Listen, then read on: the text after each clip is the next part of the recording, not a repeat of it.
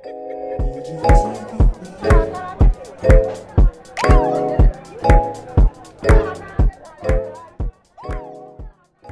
in a little green bubble, which is exactly how it feels right now, to be honest with you. And when as I finish, I'll walk you around where we are, which is the innovation zone in COP. And what I wanted to talk to you about really was a couple of things. I wanted to give you an indication of what the vibe is here, how it feels. I want to give you some update on what's been agreed and what hasn't been agreed. And that's interesting and changing like really quickly. And then I'm going to give you some reasons to be cheerful.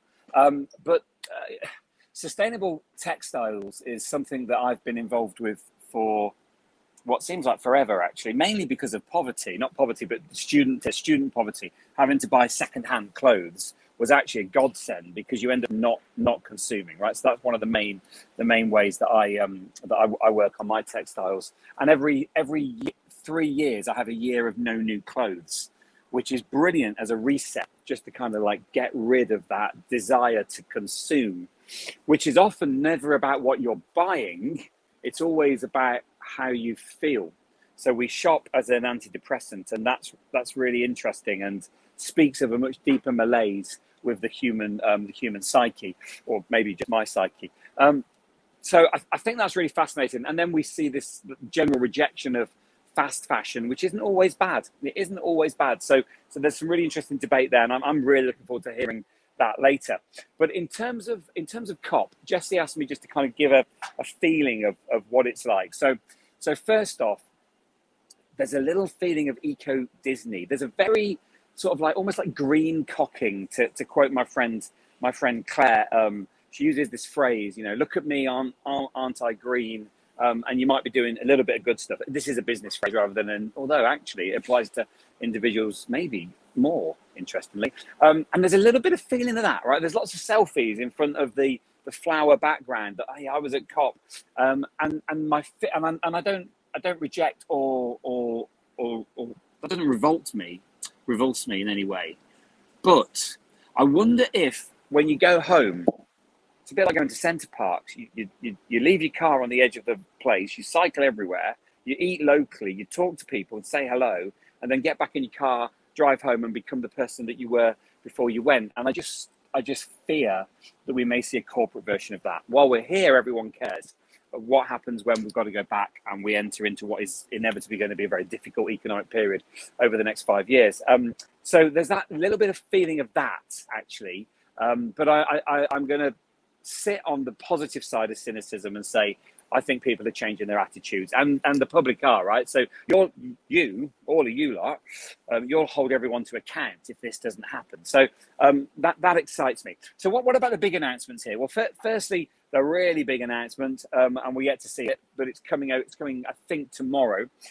Is likely to be guaranteed targets for carbon reduction, and this $100 billion a year to help poorer nations cope with climate change. I spoke at an event yesterday about sustainable agriculture, and there were 39 people with 3 minutes each, and I was 39th in that. And my analogy was going to be, if all you lot take all the time, I'm going to end up with nothing at the end. And there's an analogy on global wealth there, an analogy on global resource use. So I did make that analogy because it would have been wrong of me not to. And I think this $100 billion a year is really important. I don't know whether it's enough, but I think it really matters. And then the big news that came in end of yesterday was this kind of like sideshow of China and America working together to come up with an agreed reduction in carbon emitted. And that's more important than we can genuinely acknowledge, not because the number matters, the number does matters, but because of the signal that sends to the rest of the world. Australia, are you listening? Right? It sends that signal to the rest of the world that actually this is so important. We can even put this kind of thing aside. And look, I'm 53. I've got a granddaughter. I've been doing this for 32 years. I've failed. Becky, she's failed. She's the same age, a bit younger probably, but same-ish age as me. We have failed to explain the complexity and the challenge in an articulate way so that people come with us. It's taken crisis to make that happen, and maybe it always was going to. But right now, I'm feeling really positive in the light of those two things. So, what else is going on? So the leaders from over 100 countries have promised to stop deforestation by 2030. Now that's amazing. That accounts for 85% of the world's forests, and that's really important. Forests are not the only sink. Oranges are not the only fruit. Forests are not the only sink. And I think if we look at things like seagrass plankton, if we look at things like soils, we can see a more powerful sink that is less visible. So yes, amazing and really good news. What else can we do that is maybe less visible, maybe a little less totemic? And how do we pay Brazil to do nothing? That's fundamentally what we have to do, because everyone has a right to kind of turn their resources into income. We have, right? The global north has. So we need to be very careful how we manage the politics and ethics of this. But that's a great news on trees. Methane scheme to cut 30% of current methane emissions by 2030, agreed by more than 100 countries. Brilliant. Can we bring it forward? Both of those things. Can we make it 2025? I don't see why we can't for methane. And this is the biggie, or potentially one of the biggies, coal. More than 40 countries, including the major coal users of Poland, Vietnam, and Chile, have agreed to shift away from coal. It's the single biggest contributor to climate change. It's thought. We can debate that. And although there's been loads of progress here, still 37% of the world's electricity in 2019 was generated by coal. In the UK, it's significantly less. It's basically zero.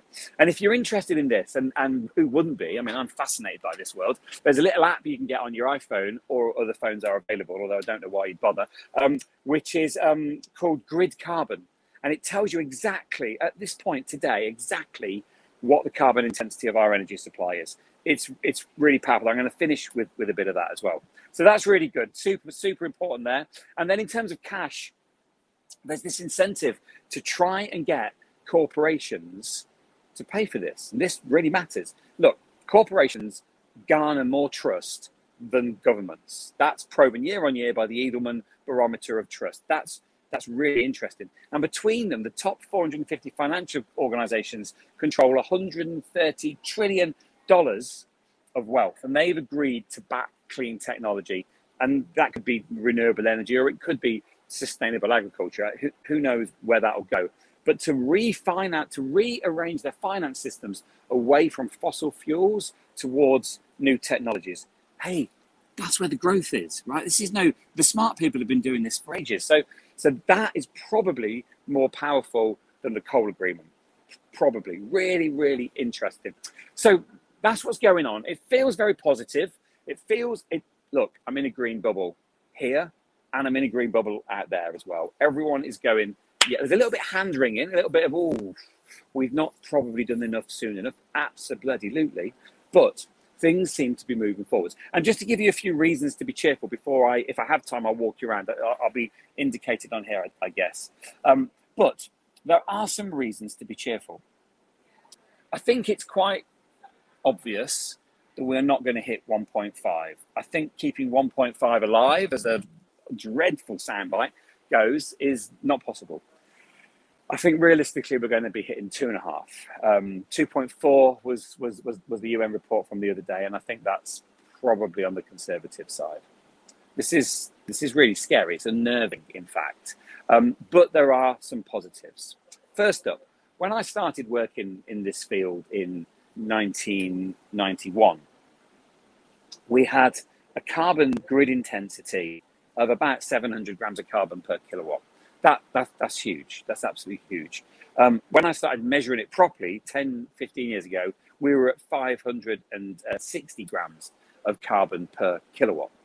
Right now, today, and I checked this morning on my way in, we're at 159 grams of carbon per kilowatt in the UK. It'll be less in France because of the nuclear power system there, and we still draw a little bit of that, not much now, but a little bit of that into the UK, and it will be shared around Europe. The interconnectors across Europe are incredibly effective. So we've reduced it by at least fourfold. That's amazing. That is a reason to be cheerful. The second reason to be cheerful is right now, as I'm talking to you, there's a probe drilling down from Cornwall, from the Eden Centre, going straight down. It's funded by the Eden Centre, straight down 5 kilometres. And it's looking to see how effective and how cost effective we can draw heat up to then drive steam turbines to then produce electricity. And we're bringing water up at 4 kilometres, we're bringing water up at about 156 degrees. This is amazing. Superheated water coming up at 156 degrees. So talking to the people at the Earth Centre only 3 weeks ago, they feel that we can power the world with renewable energy like that within 10 years. Now, maybe they're wrong and it's going to be twice that time. I'll take that, right? Tim Smith is leading a team there that is doing extraordinary work. And then we've got the beginnings of a revolution in the way that we farm. If we can get 0.4% carbon in the soil, if we can increase the amount of carbon in the soil, we can treble it. We can begin to reverse the impact of climate change within the next 20 years. This is astonishing, and we don't need to do anything, right? Everything else needs us to do something. This needs us to do nothing other than to ask, can I have regeneratively grown food, please? Tell me about your farm. And there's a really massive opportunity here. And I haven't even got onto seagrass. Seagrass is incredible. And the whole seaweed world is phenomenal. If you look at the interest that we've got in antibiotic development, that is all happening in the bit between the land and the sea. There's so much positivity happening around there. So regenerative agriculture is a huge opportunity.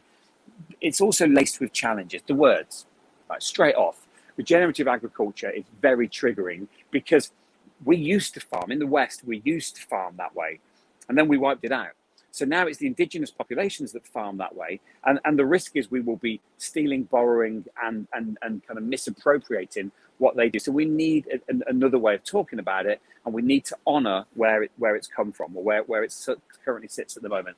So there's some politics around that I think are really important, actually, and we need to do that. So regenerative agriculture not only can sequester carbon at a phenomenal rate, but it increases the income for the farmer.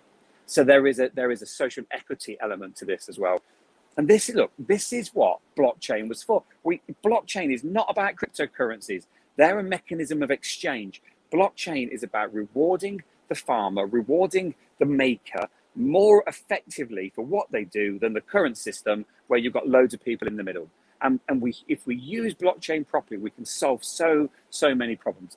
I'm not talking about NFTs, right? They're great, but that's not what I'm talking about. And then when we look at transportation, and there's some lunacy here, right? There's some utter craziness here. So first off, there's this dreadful EV outside. It's like a desert racing car, and it's an EV. Now, that just sums up everything that's wrong with the direction of some of the green cocking that we're going through. So you make an EV that can race through the desert with less impact. It's racing through the desert. It's full of impact. We look at the other stuff that's happening. It's really interesting. The Tesla Model 3 was the best-selling car in the UK and across Europe in September. If you'd have said that a year ago, everyone would have laughed at you. I'm not saying electric vehicles are the answer. They're part of the answer for now. So we've got this opportunity where things are beginning to look more positive if we seek out the light. If we look for it, they're there. If we don't look for it, then obviously the overriding feeling is one of negativity and panic. And it's important that we have both the carrot and the stick. I think it really, really matters. I don't know how long that is. Is that about 15 minutes, Jesse? Am I about right? Do you want a quick look around the show? Do you want me to, if this is just no, take us on. I'm going to have to walk around. I'll do that at the end. To see the show. Come on. And it's a little bit overheated. This is salutary. So this is Mumbai at 2 different temperatures, 2 different levels of sea level. And if I'm honest, it's a little bit scary. All of these are amazing.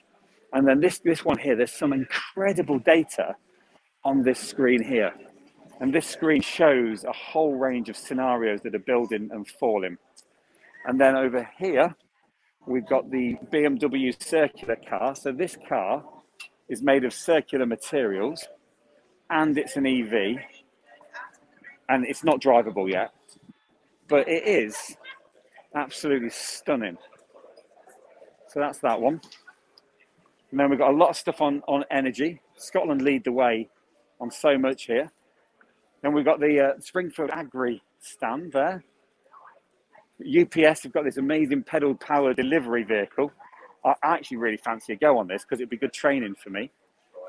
And then we've got over here, we've got GridServe. These are the people that have bought the Ecotricity network, and they're changing the way that you can charge vehicles. That's there. And then in this corner, this will be the last bit I'll show you. In this corner, we've got a complete focus on the way that we heat our homes, because we've got to phase out gas soon, and consequently, this area is the bit that interests me. Super exciting. So that's just a tiny little spin around what we've got here.